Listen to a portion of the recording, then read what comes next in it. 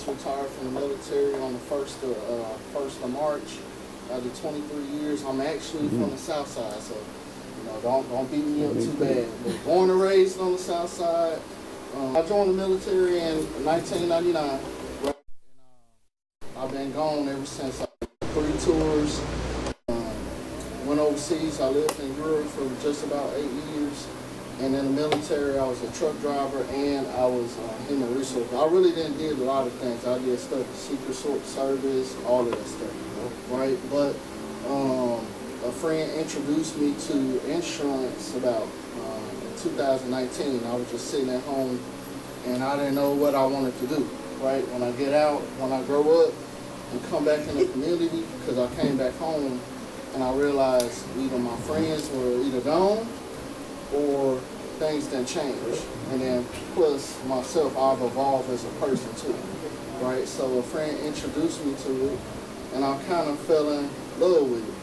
But one of the things that happened with me was I had a son, Cameron, my youngest son, and he had Guillain-Barré syndrome, which is something, it's like an attack on your blood cells, your white blood cells, and he was paralyzed. And in the military, they pay the bills, right?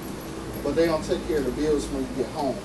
So, you know, I was married at the time. The former wife at the time, she had to stay home, and no daycare would take my son, nothing like that. And I didn't know what to do. So when I got into insurance, then I learned about something called living benefits. And basically, that's something that could have helped me at the time financially, and also him, because you know he's 10 years old right now. This happened when he was a year and a half, and he's good now. He looked like a normal kid, but he don't have the strength. He don't have all of those things. He had 2 shots to his spinal cord. It was $50,000 per shot. So the military paid the bulk of the bill, but you know I had to go out and do what I do from Chicago and hustle a little bit to do what I need to do to take care of him. Right, so with that, now my goal is to tell people about what insurance could do. It ain't about dying, it is, but it's bigger than that, right? It's bigger than, like I want to retire 3 times, right? I got 1 retirement, but now I figured out like, okay, I wish somebody would have told me if I put my money into insurance policy the right way, then I could retire again, right? And then whatever other benefits come to me. So that's the biggest things I want to get out to everybody and tell them about it. I'm licensed in just about 22 states. I got a chance to partner with Ms. Antoinette Rogers, which is also family, and we reconnected just about 3 years ago. We never met before, right? So that was a blessing. And I said, hey, why don't we come work together? So whatever, you know, that's what family do. We come together, we help each other. So a lot of individuals that can't get insurance, that maybe high blood pressure, diabetes, whatever, you name it, I can help you. I'm going to find a solution, right? So I had a solution to just about that. The only thing we got to do is make sure that people get the information. That's the biggest thing. So with that, thanks, Antoinette. We stood up the business mixer, which is something that's growing, where we want to bring people, bring the community closer. We got Creative Scott here, right? And all of you that's here, and this is just going to continue to grow and do a lot of good things. So that's what we want to do, is kind of unite everybody. Not just on the west side, south side, east side, where we take care of little small steps and then bring everybody together. So that's my piece. All right, I just want to share that. Hi everyone, thanks so much for coming out. My name is Antoinette Rogers. I'm the host here with Country Financial. We do auto, home, life, and business insurance, as well as retirement planning. Thanks so much for coming. We host a monthly networking meeting every 3rd Friday of the month. So this is something new. This is our 2nd time. So thanks so much for coming out. We have a special guest presenter today. So that's why you guys see all the cameras and nice presentation set up. So we have some great information today for you guys.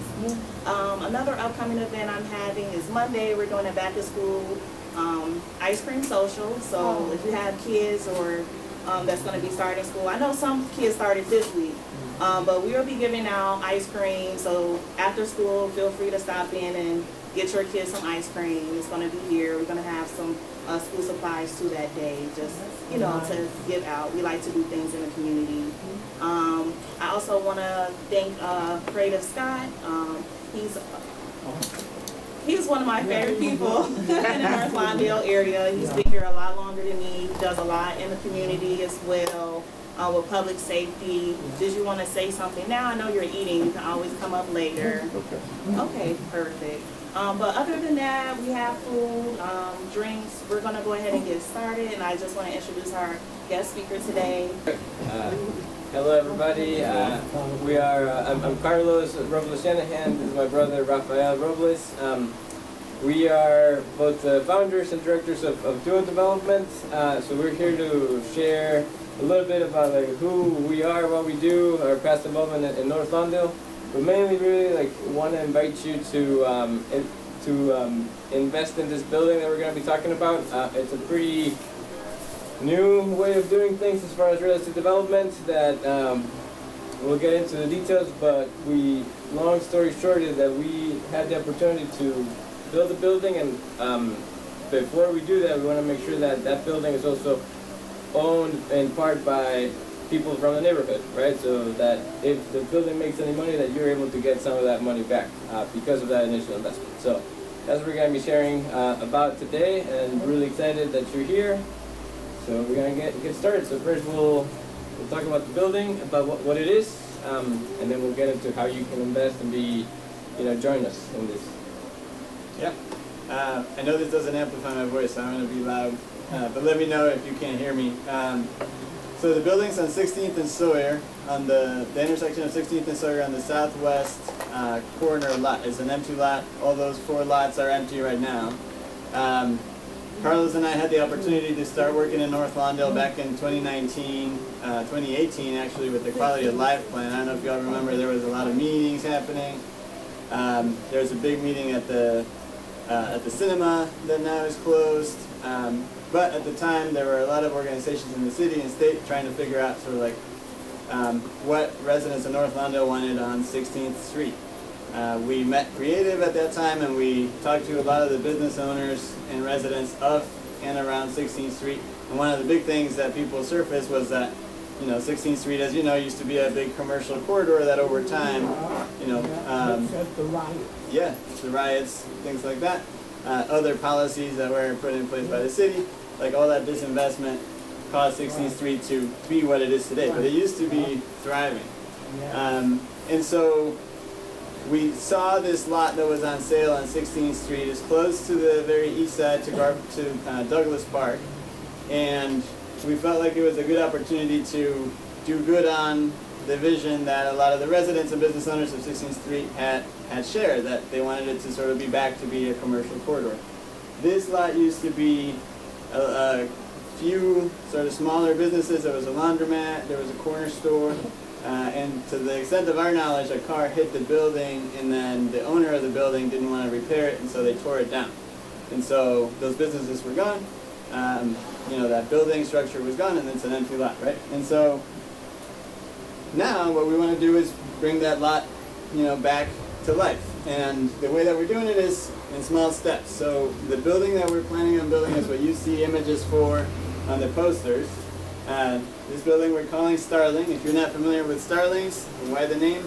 Starlings are birds that make this really beautiful, what they call murmurations. They're like big shapes that look kind of like aliens. They fly together. But the nice thing about these birds is that they have no leader. They're a leaderless pack, and they follow their 7 closest neighbors to do these, beautiful shapes.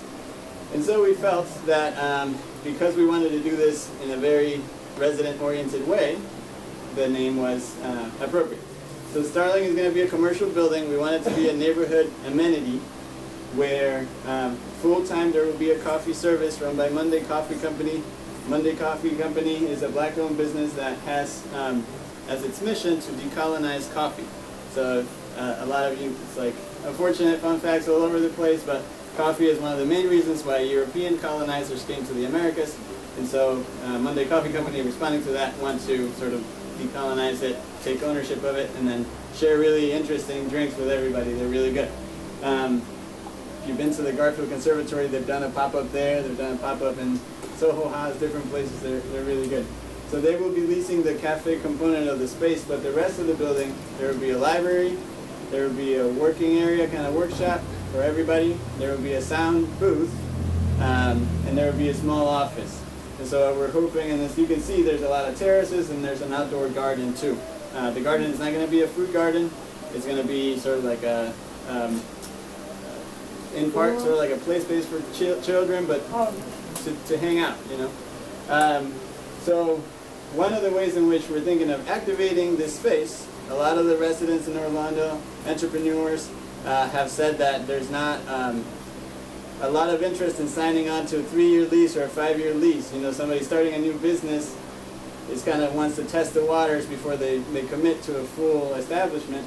And so what we're going to do with all the spaces, the library, the working area, the sound booth, the outdoor spaces, is rent them by the hour. So we do we're going to do a flexible model for rent so that if somebody wants to provide a service on a weekend or as part of the week, they can lease the space for that short period of time, but not be committed to like a 3-year lease or anything like that. So a pop-up, you said like pop-up. Kind of like a pop-up, yeah. Very similar to a pop-up. And so, yeah. But were you going to make it affordable for people in the neighborhood that wanted to do something? Yeah, yeah. Are you all familiar with like Airbnb? Yeah. Okay, so there's a online platform similar to Airbnb, but it's called Peerspace, and there's a few other ones. But it's basically, instead of renting houses, you're renting commercial spaces. It started because a lot of photographers wanted to rent like cool spots to take photos, videos. And so that's how they started, but now it's sort of for everybody, right? If you're a part of an organization that wants to hold a meeting and you might not have the space for it, you can rent there. If you want to host a baby shower, if you want to host a birthday party, you know, wedding reception, you can rent the space. And so we're going to have kind of like flexible ways for this space to be rented affordably. And so we're making sure that from those platforms, this will be the most affordable in the city. Okay, so what about people that live around in the community? Would they get a better discount? That's a great question. So, short answer, yes and no. Kind of. Yes. That's what we want to hear, yes? Yes, and. So yes, the people that live around the building will get a discount. So part of what we're doing, is anybody very familiar with real estate development, like building buildings, kind of? Kind of. Okay. So building buildings can be very mysterious, right? You're just kind of going about your day, and all of a sudden there's a new building in your neighborhood that pops up. Right. And everybody's like, who did that? Probably the city was involved. Some other people were involved. You see logos of banks and logos of developers and corporations. And so part of what we want to do since 2019 is we started putting together a real estate development class just to teach people how real estate development works, demystify it, show you that it's not that difficult, but nobody teaches you, right? So that's difficult. Everything's hard if nobody teaches you. And so part of what we want to do with this building is set a new example for how developers could practice real estate development in a more ethical, more community-oriented way. Yes, sir? What stage are y'all in right now? Yeah. So right now, we have just finished working with the architects on the design of the building. Basically, we have what they call permit-ready drawings. So the permit-ready drawings is the drawings of the building. You're going to go to the city to get the construction permits, and then we expect to break ground early in the year. We probably won't break ground this year because of the winter, but it depends. We could. It's just a matter of like literally the ground not freezing. If we can beat that clock, then we'll break ground this year. If not, we will break ground as soon as the ground, you know, is soft enough to thaw us out. And so, oh yeah, for the discount. So part of what we want to do here is offer. So you know, it's like you heard a lot in development, right? Like community involvement, community input, and all those things. Those are great things, and we want to do that. But we felt that we could go further than that and offer community ownership, actual dollar ownership. And so what we want to do with this project is open the opportunity for investment for any person, especially the people that live in the neighborhood, so that you are a financial equity owner of the building. Okay? So what that means is that every building leases its space, right? And so at the end of the year, there's usually profits or there's losses. So if a lot of people lease the space, there's going to be a profit. If nobody leases the space, there's there's going to be losses, right? But if you're an owner, if there is a profit, part of that profit will be distributed to you as an owner of the building. So for the people that invest, it's a very long-winded answer to the question, the people that invest, we want to give them special rates to use the building for the rental, discounted rates for the rental. Everything in real estate development is a decision. So there is nothing to say that if a lot of people who live right around that building, they use it a lot, we can give them discounts too on the rental rates. So what will be the demographics of the people that live around there? I mean, So, well, one thing before I answer that question, the exciting part of the who can be an owner is you can own a share of the building, so to speak, for $100, starting at $100. And the other exciting part is that for the first 50, we're trying to raise $100,000 from neighbors, but for the first $50,000, the Chicago Community Trust is matching dollar for dollar those first $50,000 for people that live in North Lawndale. So if you put in $100, that means that you immediately are doubling your investment. So. And when the stocks split, I also double my money. So if things go well and make money, yeah. So we have that's actually getting into the details of like the investment, but so we can talk about what we're expecting there. Does anybody have questions on the building?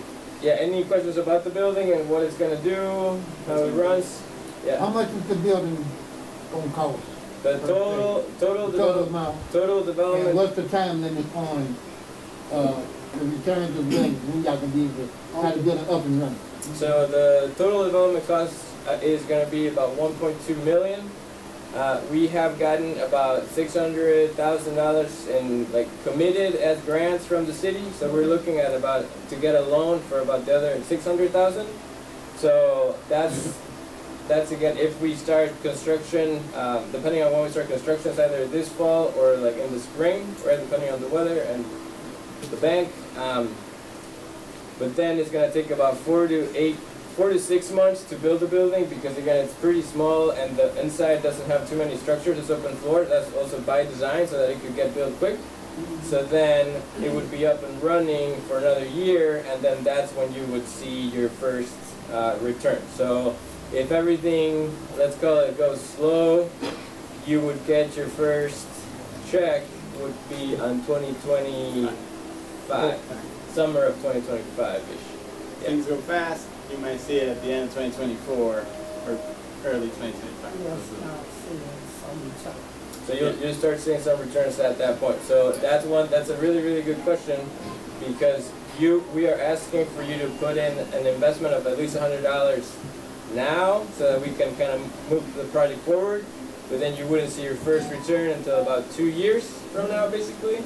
And then every year you would see that you would see that return. So when go ahead.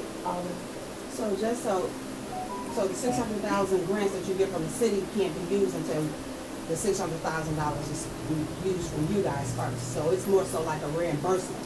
The grants that the city give are always reimbursements to what you spend. Yeah. So the loan that we're getting is they're calling a bridge loan. So they know that they're gonna like lend us the money, and then we are gonna basically draw from that loan and then like pay back the city. So the loan still would be about $600,000. But like knowing that the grants are there. So the NOF now is gonna go on an escrow account, not just reimbursable. But then the other one we got, the equitable transit oriented, that one is reimbursable.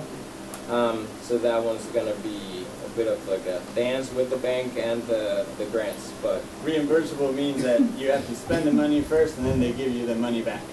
So they want to make sure that the city just doesn't give money. They want to make sure that your project is funded and you can support the project. So they give you the grant in good faith that you're gonna actually go through with your project. Right. Yeah. So that's part of what we're gonna be doing. So more on the return on the investment, and it's first basically we ask for at least $100 minimum investment. You can invest as much as you want. For the total. of of the $100,000 that there are to share, there you can buy more than $100, of course. If you live if you live in North London, you're getting that dollar amount matched. If you're looking for a match, we're only matching up to $5,000 because we don't want to just match one person. And then we are targeting a 10% return on that initial investment. So if you put in, let's say, $1,000, you give us your $1,000, and then it's basically going to be locked in for 5 years. That's what we're asking for. And then our expectation is to double your money in those 5 years. So how that's going to happen is basically you do the initial $1,000 today, then when the building starts operating, in that case you would get $100 that year, then another $100 a year after for 5 years, so $500. And then at year 5, we would say, do you want to remain getting that 10% return each year, or would you like to basically cash out?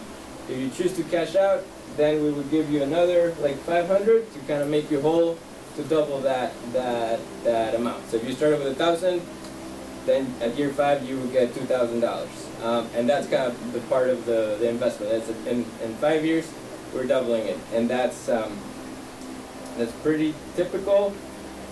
And we are, that's it. Any questions about that? I like to just... And you got it bonded and insured? What's that? Bonded. Bonded and insured? Yeah. We'll have all the proper insurances that needs to happen. Yeah, then part of it is like the requirements from the city. Everybody's got to be insured, bonded, and all good. Yeah. I would say, like, just in terms of, obviously, every investment involves a level of risk.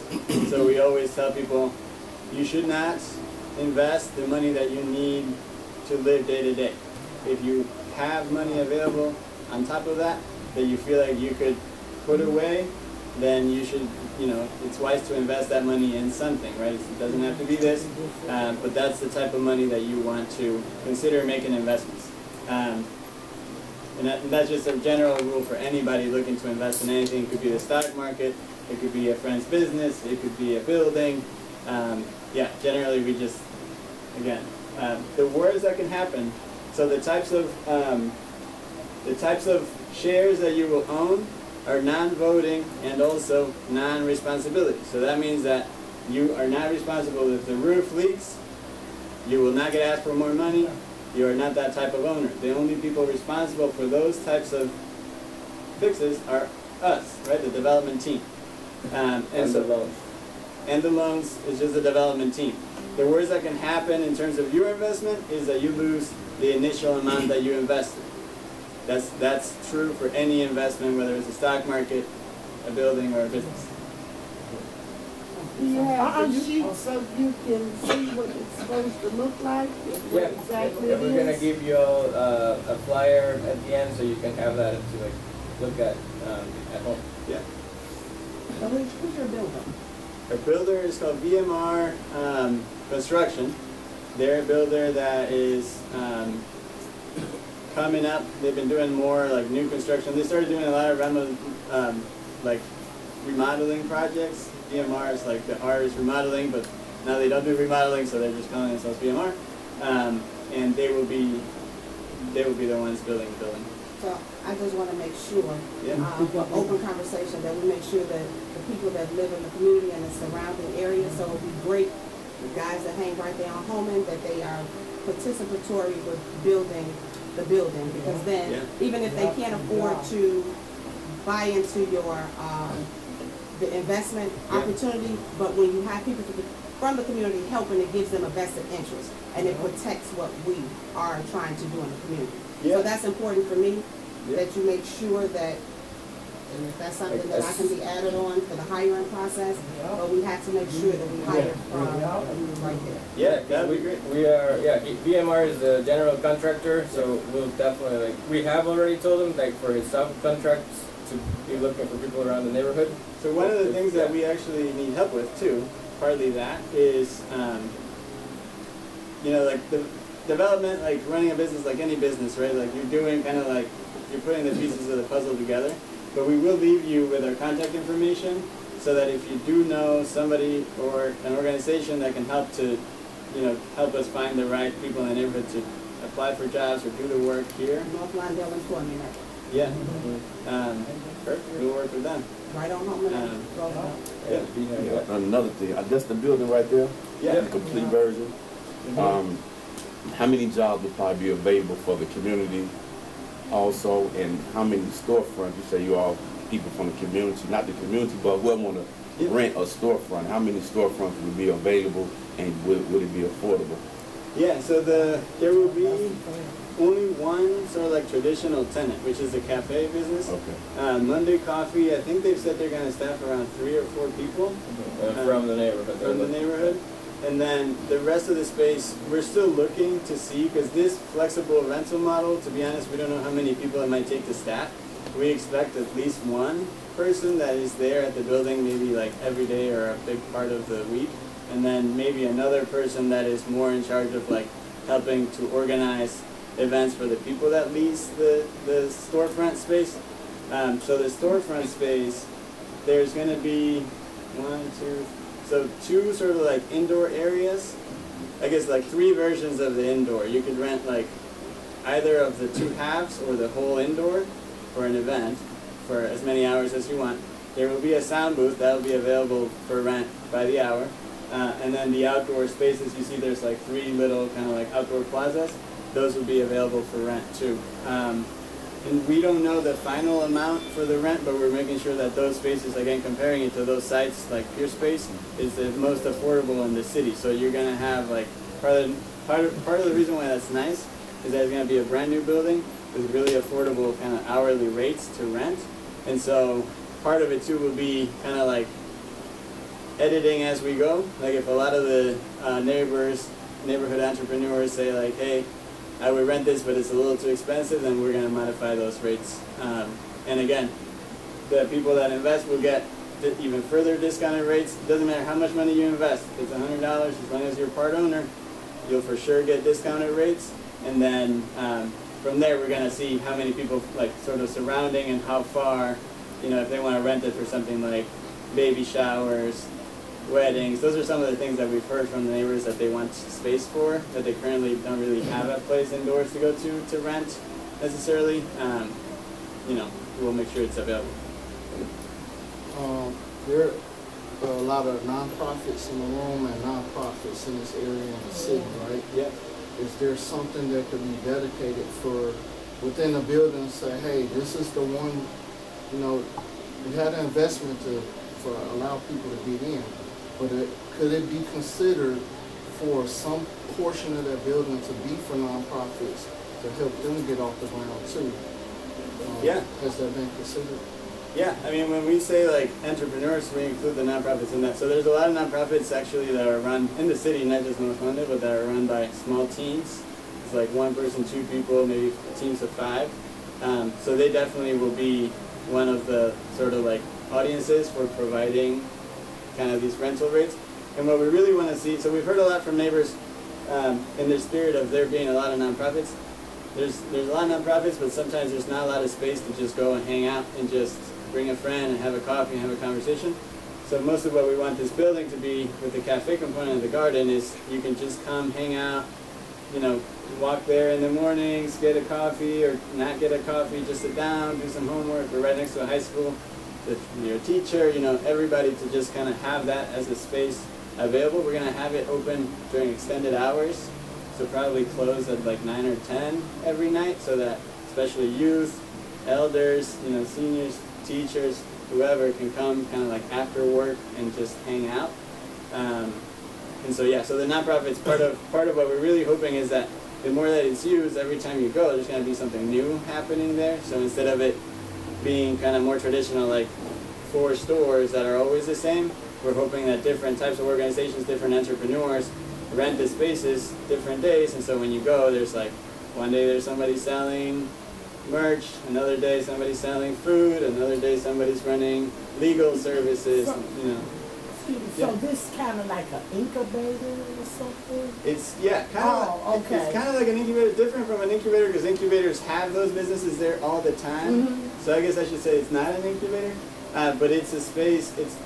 it's definitely a new model, so bear with us, because it's kind of like an incubator. If you come up with a fun word for it, we'll call it that. But there will the only business that will be there every time you go there is Monday Coffee Company, and they will run the cafe. And we just did that intentionally because we want to make sure that when you go, something is always there. It's not just like an empty building. But the rest of the spaces, you know, there might be nothing going on, in which case you can just sit down, read a book, blah, blah, blah.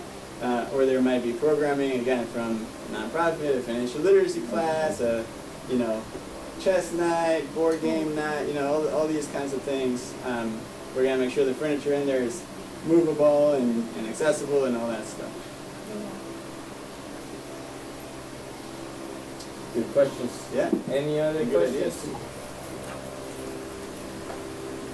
All right. So what I will say is the process of designing and building the building is the most kind of like rigid at this stage. So we have permit ready drawings. So those will go to the city. We'll get our construction permits, and then they will give us permission to build that building. Right. The piece around like what kind of events should happen in there, how much the rental rate is, kind of we call that the experience of the building. That is very flexible. So we're going to leave you with our contact information, and if you have ideas or things that you're like, I will never go to that cafe if it doesn't offer this, we will take all of those ideas, because we've been working in North Lawndale since 2019, so part of working with the community is to make the space something that you would actually enjoy going to, not just like a foreign Starbucks that just shows up, you know. And so the more that you use it, the more excited that you are, the more useful it is to you, the better it is for everybody. And again, extending the opportunity, if you choose to invest, if you're able to invest, then the more that it's used, the more profit that the neighbors will receive. And then finally, to echo Alderwoman Monique, if you are not able to invest, but are interested in getting involved in some capacity, please let us know, because we can't read your mind. If you have a hard skill, if you're really good with wood construction, plumbing, if you're good with people, like there might be opportunities for us to hire you to work with us as part of the process of building the building in the next year and a half. So, and that could be you, that could be someone you know. We really want to work with youth too, so if you know somebody who's younger, who's interested, let us know. Cedric? Are you going to have like you probably answered it, it's just in my head, kind of like a sign-up list of individuals that come in. And the biggest thing that I've learned in the last 7 days is individuals that have businesses in this area, to make sure that there's money, individuals that invest but come in and rent a portion of that, that there can be individuals that can, the money is here in the neighborhood, right? So is there kind of like a sign up to ensure that that's a priority, because it's nobody, people may not say it, but I'm going to just put it out there to make sure the money's here. So I live in Elgin, right? And I drive here my whole entire family. So if I come from Elgin and say, hey, I'm going to do this and then go back home, that's the biggest thing. So will it be a priority to have individuals from the area first to make sure that the money's here? Yeah, so the way that we're prioritizing that, so the way that you invest the money, you can't give us $100 in cash or $1,000 in cash, right? You have to do it through a platform called wefunder.com. We'll share the link with everybody. This digital platform, it's a website, is regulated by the SEC, the Securities and Exchange Commission, right? So your money is safe and regulated. And so this website, anybody can go on the website and make an investment. We can't stop anybody. We're not going to stop anybody. What we're prioritizing is marketing to the neighborhood, right? So that all of you hopefully are interested, right? And if you can invest, you invest. If you can't invest, at least maybe you know somebody who might be interested. And so that's part of the way that we're prioritizing the investment opportunity being open to the neighborhood. And an investment is just to make sure everybody can invest, right? To get this off the ground. And but the business side, just making sure those that come in. Yeah, here, let me. Right. So this this thing is something like that's really exciting to us, and like that anybody can invest. So this is, to get a little nerdy on like why it's called regulation crowdfunding. It's basically a public offering of investments. Typically, real estate development, you can only do private offerings. So private offerings means you have to be an accredited investor. To be an accredited investor means you have to make over $250,000 a year or have $1 million worth of assets, like net, right? Not in debt. So obviously that leaves out of investment opportunities literally most of the population, right? So about 8-10 years ago, this regulation crowdfunding started to get some legs. And WeFunder was the first site that started doing it, but it was mainly for like businesses. So you would see a lot for like breweries or like gadgets, things like that. So the format is very similar to like GoFundMe, Kickstarter, that kind of thing. But the big difference is that this is an actual equity investment. Okay. So that is like really exciting for real estate development, because like even for us as acting as a developers in this situation, right? We can approach people that we have just met today, like today, and we're not asking for like, hey, you want to give me $100 in cash, because that's not going to happen, right? But we have this platform where you can think about it, you have our information, and you can make the decision yourself. So that is something that we are also trying to prove out for real estate, so that future developers you can ask the question, how come you're not doing a regulation crowdfunding campaign, right? Like, why are you not doing that? So, like the duo guys. So that's part of also what makes this really exciting, and part of why also to make this work, we do need your support, and we're asking for, you know, at least 100 is the minimum. Is there a cap on how many people or how many investors you gonna be using or needed?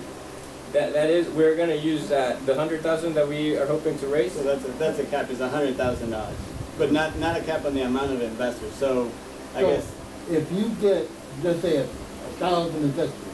Of $100, yeah. Let's say with $1,000. Yeah. Okay. Would they be able? You said they cap is on the double their money. For the after first a certain period of time. First $50,000 raised, yeah. For those first 50,000, they would get it doubled. So right now That's all? The match, you mean? Yeah. Yeah, the first, because we only have 50,000 for matching. So of those 100,000, of those 100 investors you said, the first 50 will get matched. The other 50 we can look for more funding to match it, but as of right now, only the first 50 would Look get. on like a 10% increase. Their 10% would increase. That's a good example, right? So if they invest 1,000, then they technically have 2,000. So each year they wouldn't get 100. Each year they would get 200. And then, so that's the exciting part of the match, that you're basically guaranteeing your return and you're increasing your annual dividends. And that we always say, like, there's no such thing as free money. This is the closest thing to free money that we've ever seen. How many shares can one person purchase? Yeah, so each share is $100. That's a minimum investment. There is no limit on the amount of shares, but we are only fundraising $100,000. Okay. So there is a limit, but if you want to, we've had the biggest investment so far has been $5,000, and the lowest has been $100. And 5,000 is the limit for matching. Yeah. You can do 10,000, but we would only do like match you the 5 basically. It sounds like you all are going to need the media to get the word out about what you're doing. So Yes, ma'am. make sure you consider us to come in and help you. Absolutely. Yeah, absolutely. So, we're really passionate about this because this is, I mean, to somebody who's outside of the real estate industry, you're like, okay, you're building a building, but because we're in it, to Carlos's point, this is a new way to build buildings, giving local residents actual ownership, financial stake on the project. There is a world where everybody talks about, we want community empowerment, and that is great. There are many ways to do that. This is one more way. It's not the better way, it's just one more way to empower the community for those residents who are able at the time to invest in a project like this. Then you should be able to. It would be really, really cool if you owned a little bit of a few places in your neighborhood, right? Your favorite coffee shop, your favorite barber shop, your favorite, hospital, dentist, like all these places, there is no reason, because now it's legal to do so, that those developers can't open a campaign similar to this. And so we just want to show that it's possible, show that people are interested, show that people can invest, and that you're, that you're as passionate about it as we are. And once we do it, the building is built, then hopefully, again, we've been given real estate classes. Our dream is that then we can teach people in the neighborhood how we built this building so they can build a building of their own. And then if few people in the neighborhood are building buildings on their own, then you won't rely on one single developer to do everything. Right? And so we want to distribute all of this power, wealth, opportunity, and all those things. And we need your help. So thank you. We'll be here for a while. There's a lot of food. There's pot in the fridge. There's water, and we will share flyers with you where you can go to these websites. But we will also hang out here. And if anybody is like, I'll just invest right now, what you do need to invest is a bank account. So it will in an email. So they will ask you for an email account, like many places, and then a bank account that you can link your investment from. So you will never give us money. You should never give people, there should be some intermediate, okay? So thank you for your time, and again, we'll be here with questions. And please be sure to sign up so we can follow up too. On the sign-up sheet, we'll email you all updates and things like that. Okay. Make sure you guys sign in on the sign-in sheet. Unfortunately, my printer is acting up, so I can't print out the flyers. I still apologize. But make sure on the sign-in sheet you leave your email address. I will personally be emailing you guys the flyer that they're referring to, okay? That way it's for yourself, and then you will be able to share with your network. One reason that I have this networking event is because your network is your network. So you want to make sure that you connect with everyone if you get a chance. We're still here, even though they're going through a presentation. Feel free to ask them questions. They have pictures of the building on these signs over here, and I'm pretty sure they can show you any other information. But also, just make sure you introduce yourself to the next person in the room, because you never know who you can meet. And I just always push that, because that's, like, I'm a small business in the neighborhood. I was just telling them I've been here for about 12 years, and just meeting different people, that's how we, create generational wealth for our families. So I just encourage you guys to make sure you network, pass out your business cards and information. Thanks so much for coming. If you guys have any questions, let me know, as well as our guest speakers.